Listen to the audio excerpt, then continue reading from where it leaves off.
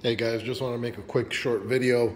I just installed this DK Custom oil catch can. Just want to show some guys how I set this up. I have a Screaming Eagle intake, and the bolts that spurt out that nasty liquid that your intake takes, they're here on the sides. So all I did was connect them here, ran the hose in there and down here into the catch can, and as you guys can see there, I think it kind of worked out pretty well. Actually, there's a hole here in the on the bike there, so all I did was put a bolt with a nylon nut at the end, and these spacers here, I don't know if you can see it too well, believe it or not, these spacers here, I cut one at an angle to meet the angle here. I cut it at an angle, sanded it down a little bit, and used another spacer here. And believe it or not, these spacers are from a kit.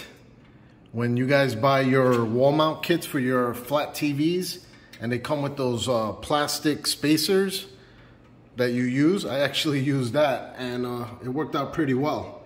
And you can see there how it's at an angle. I just cut it and then sanded it down, got the angle I wanted, used two of them. And then this bracket here is one that they use for hanging electrical piping. So it's perfect for this. Screws right here, tightens it up, and it holds in place.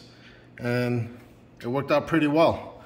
I don't know if it's low enough, but if I need to move it down a little lower, I know there's another hole down here that I could use. But I don't know, let me know guys what you think, if this is a decent setup.